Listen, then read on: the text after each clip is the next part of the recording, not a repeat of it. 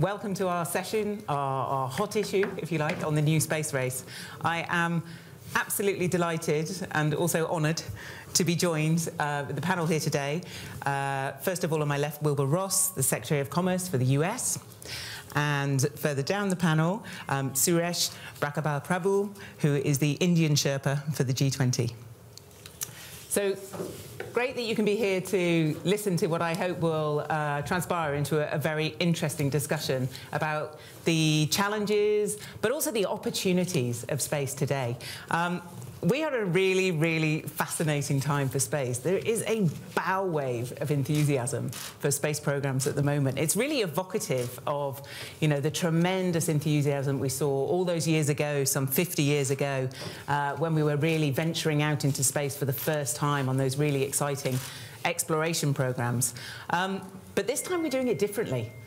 You know, this time there's a multiplicity of actors. You know, we have old, we have new, we have the big public institutions, the small commercial operators, and indeed the big commercial operators, and now nearly 100 countries having space programs. But not only are there different actors, but we're doing different things with space. It's not just about exploration.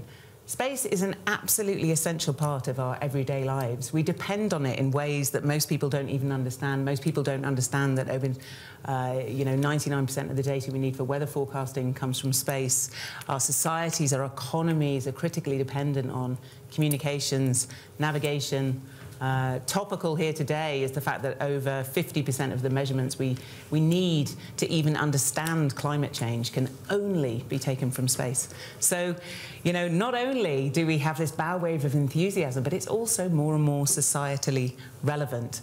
So I think the discussion for our panel today really is how do we make the most of that tremendous opportunity and do so in a way that is sustainable and make sure that all actors can really realise those opportunities. So perhaps we'll start with the opportunities. If I can turn to you first, Secretary Ross. In your view, what are the key elements that we would really need to unlock and help us take advantage of the tremendous opportunity of space? Well, I think, first of all, people may not realize that so many technological developments have already come from space. These include artificial limbs, Velcro, solar cells, and water filtration. All of those came from first-generation space. Now we have an opportunity to accelerate the pace of innovation. And it's increasingly tied, the whole economy is increasingly tied to services derived from space. Many of the most important terrestrial sectors, like transportation and logistics, oil and gas, internet, finance, and others, are fueled by space technologies such as positioning, navigation and timing, remote sensing, and communications. Space technologies have increased productivity, communication, and safety, and have brought new products to some of the remote areas. To put some numbers to it, government activity in space is growing, but over 80% of the $415 billion global space economy is actually commercial. We believe that the future will be even more dominated by commercial interests rather than government. President Trump reestablished the National Space Council in 2017 to coordinate national space policy and to prioritize economic development. Within Commerce Department, we revitalized the 30-year-old Office of Space Commerce to facilitate commercial space activities. And now, those activities are largely driven by venture capital and by private entrepreneurs. In the past 10 years, more than $25 billion has been invested in 535 separate space companies globally. In 2019 alone, $5.8 billion was invested, largest year on record. And in 2019, roughly 43% of space startup investment went to companies outside the U.S. And over, close to 100 countries have meaningful space activities. So it's very much a global activity, even though it's importantly private sector. Our national and international governance activities must facilitate the private sector, not get in its way. And I think that and financing are two of the initial needs. Now, while the overall satellite industry only experienced a 3% growth rate in 2018, the economic benefits that those satellites have created for other industries are much larger and growing much more rapidly. And by the way, that also pales to the subsector of satellite manufacturing, which experienced a 26% growth rate over 2018. Bryce Space and Technology assessed that the total economic impact of space had grown to $5.5 trillion annually in 2018. Television, internet, and wireless communications, finance, agriculture, shipping, all of these have been revolutionized by satellite. In 2019, our Department of Commerce National Institute of Standards and Technology analyzed 10 economic sectors that use GPS daily.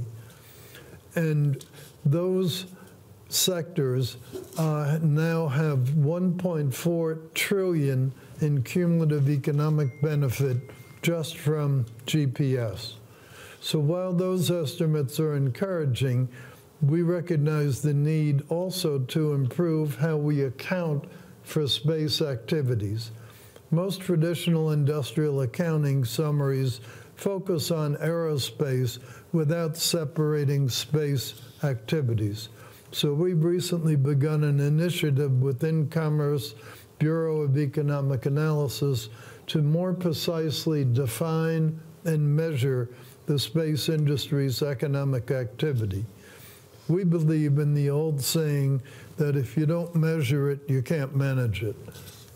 Secretary Ross, if I may, I think you raised some really, really fundamental questions there, and I'm particularly interested to get a perspective from Minister Prabhu. So, recalling your points around finance and the role of private finance, I think the role of the insurance sector probably needs to change as well, versus the intervention of government, as it were. Minister Prabhu, can I get your perspective on, indeed, what the key elements will be in order for us to realise this tremendous opportunity of space? You know, as Secretary Ross was saying, it's full of opportunities. And we cannot even think about modern life without using space as a means of developing technologies and using those technologies for working on the ground. So this is inevitable process and we cannot stop it anymore. But space is not a vacuum, really. It's actually full of opportunities. So we think outer space is vacuum, it's not.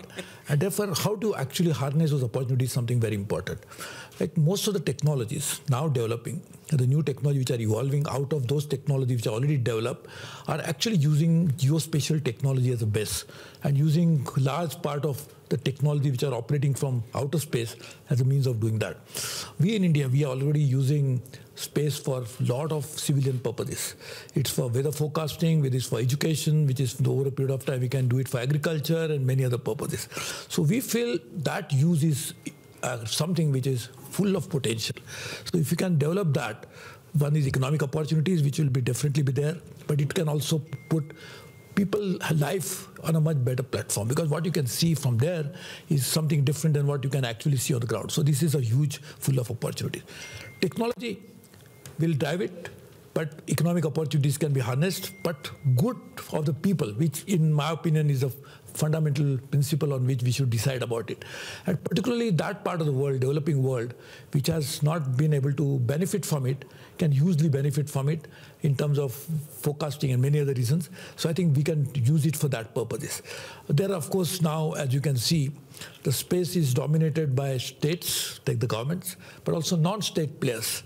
So obviously there is a need to understand how both can function, how they can operate, how will be, well, outer space will be secured for the people living on the ground. That is another very important thing. We should really look into that. So I think opportunities are immense, and we have a very ambitious space program, which is Indian Space Research Organization drives it. And one of the great achievement of this is that we have achieved some technological breakthroughs at the lowest of the cost. So probably what India does on technological development of space technologies, this actually costs probably a fraction of what is done in other parts of the world. So this is another very important development, and I think we can obviously look into working with all the countries in the world to make space a safe haven, because normally we don't know where we go after death, but even if we go wherever, we should try to make sure that that part of the world is, that part of the space is made safe. Yeah. I think Minister Prabhu raised a very good point about cost cutting.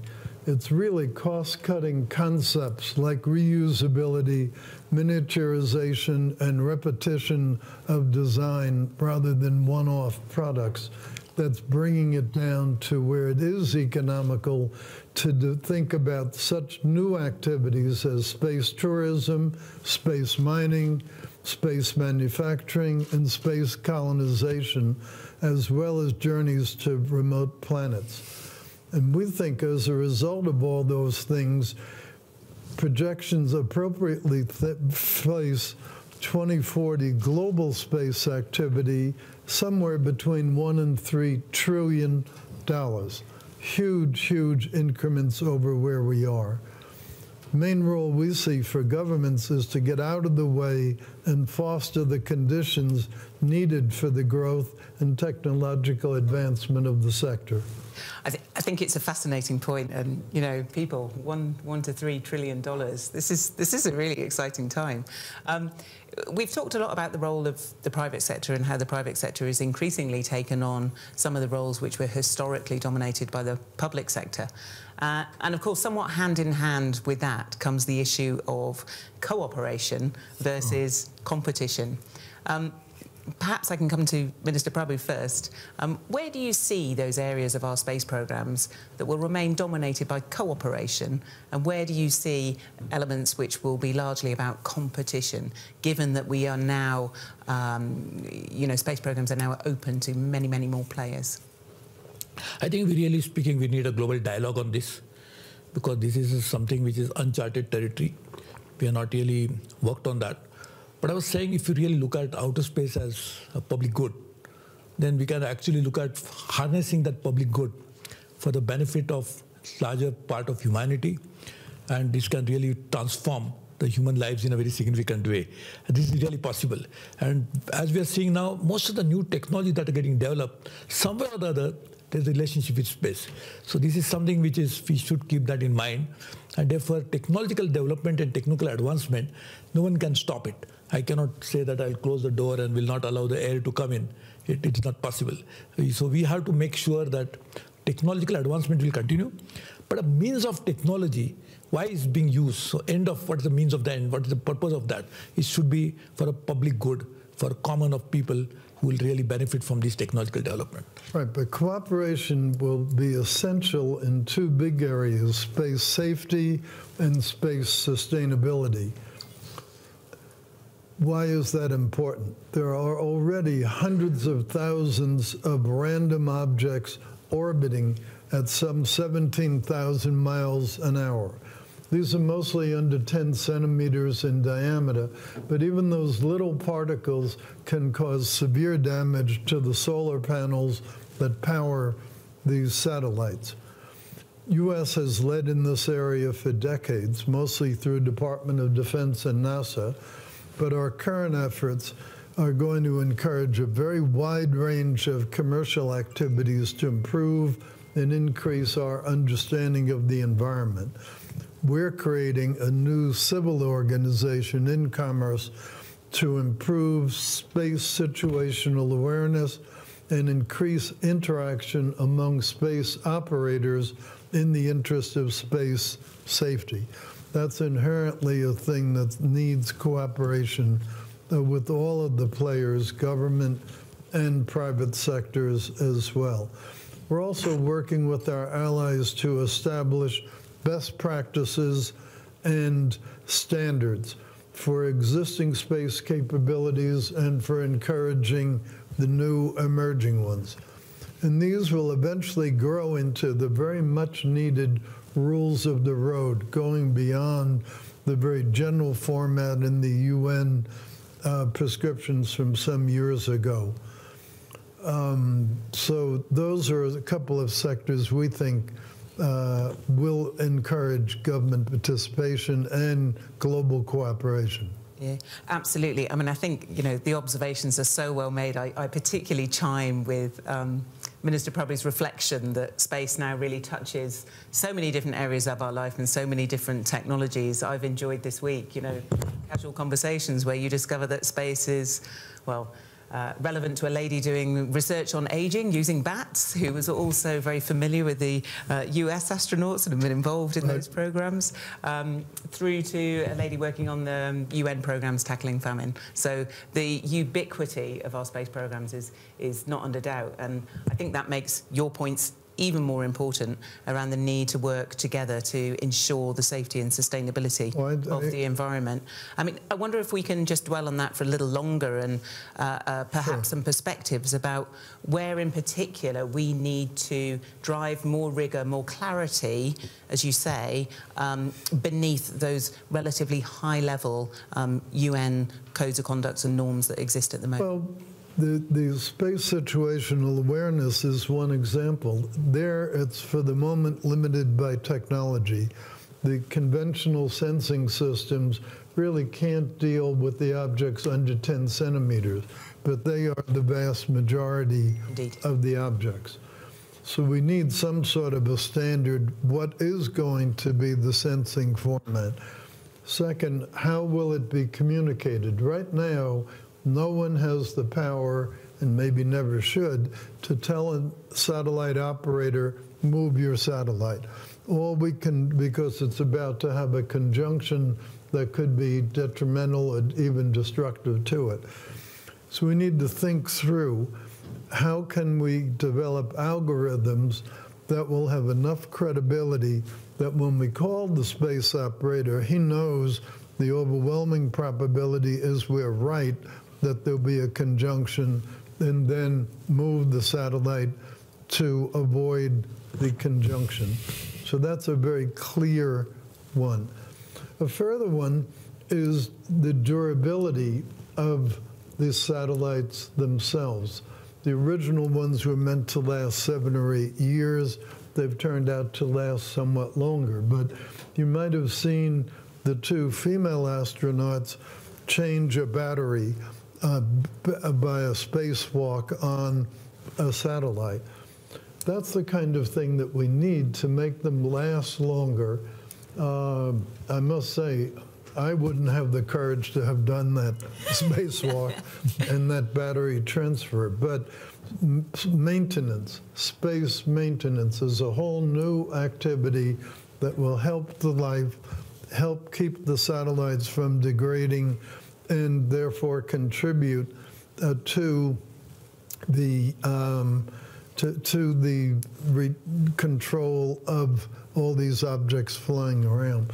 But with the vast launches of large numbers of small satellites, this problem is going to become much more intense. It's already pretty crowded up there. Yeah. There's another area that's needed. Who owns space? Who owns whatever we find? If you're the first one to the asteroid, does that mean you have a claim on all the minerals in that asteroid? How does it work? Are we getting into kind of a Wild West situation of claim jumpers, or will there be some methodology? Right now, the governing principle is, oh, this is all just for the benefit of humanity. Well, that's not going to last very long. That's not a practical solution. We need more nitty-gritty solution to that.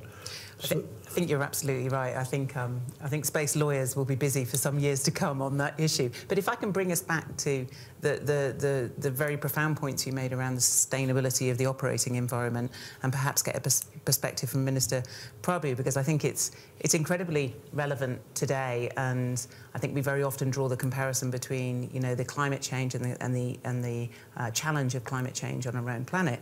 You know, that same thing is manifesting in the space operating environment unless we're careful.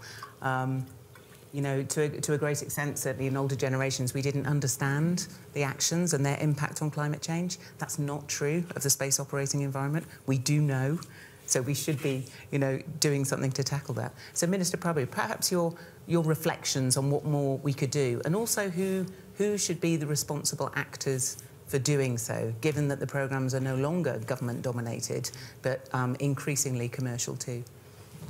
And obviously, we should do everything that we do, even as a technological development.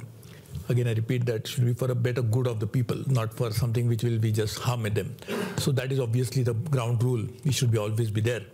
But a question, fundamental question, as you were saying, that who owns the space is a very important question. And therefore, I think we should work in a way that will be peaceful, which will actually develop new ideas and new technology will be further progressed, but in a manner that will actually not create more issues for future, because we already have a lot of tension on the ground. So I think we can actually not add to that tension, but actually address that tension. So I think this could be a very useful tool. This is a great opportunity. And I think human curiosity is something which is driving the change. Because we always, whenever a child is born, he looks up and find out what is there in the sky. And, you know, there is a story, a lot of even in Indian folklore, that everybody wanted to go and catch the moon. So they say, well, I want to catch it because I want to see that. Why is it so far away from me? So that curiosity driving the change. And that's a good thing. But again, and we have seen in India that using it for peaceful purposes has given us tremendous benefit. And therefore, we can do villages, 750,000 villages in India. We can reach out to them for Medicare, for education, and so many other things. And I think we should work as friends with many countries, find out solution to these vexed issues. But at the same time, if we have fundamentals clear, if you know what is bottom line, why you are doing it, I think that will always find solution to this. Yeah, an example would be, what responsibility should a satellite operator have for the end of service termination of that satellite? Should there be some requirement to destruct it in a way that doesn't produce very much debris? Some people have talked about putting some sort of a device on it and literally dragging it to a lower level so that it just combusts itself. And there are all sorts of ideas, but none of them will work except if they're implemented on a universal basis. If just one operator does the right thing, it's not going to do a hell of a lot for the whole problem. We will need some sort of collaborative or cooperative process. So I think it's going to be a combination of evolutions. Evolution of regulatory concept, and as you do that, then the question is, how do you enforce it? Very interesting question. Marine law, maritime law is sort of a comparison, but that's a little bit different because it's going from finite destination to finite destination. Here, it's much more complicated questions, so there are limits to quite how far just a broadening marine law will be. So toward that end, we're co-hosting with the State Department again this June a space enterprise summit to try to in Washington to try to deal with these and many of the other issues. And we're hoping that gathering enough people together, and we're also signing collaboration agreements with a number of other countries. We have with Australia, we have some others as well. And I think that's a way forward. But eventually, needs to be more than bilateral, needs to be multilateral. Absolutely true. Absolutely true. It's a fascinating conversation. I'm being told we have to draw to a conclusion. But perhaps I can just offer you the floor one more time, if you can, very succinctly. Just give us your reflection on, the one thing that would really help us realise the opportunity of space, the one thing that needs to change today. Oh, I think the main thing is to continue to drive the cost down, because at the end of the day, since it is essentially a commercial enterprise, revenues versus costs versus capital investment is what's going to determine what happens. Thank you. And Minister, I think we should encourage more and more innovation, more and more technology upgradation, keeping ethical side of it in mind. That would really help to ensure that we progress, but we do not cause any damage and harm. Thank you. And thank you very much indeed. That draws us to a conclusion. We've had some fantastic insights from our panel, so it just leaves it to me to thank our panel in the usual way. Thank you. Thank you.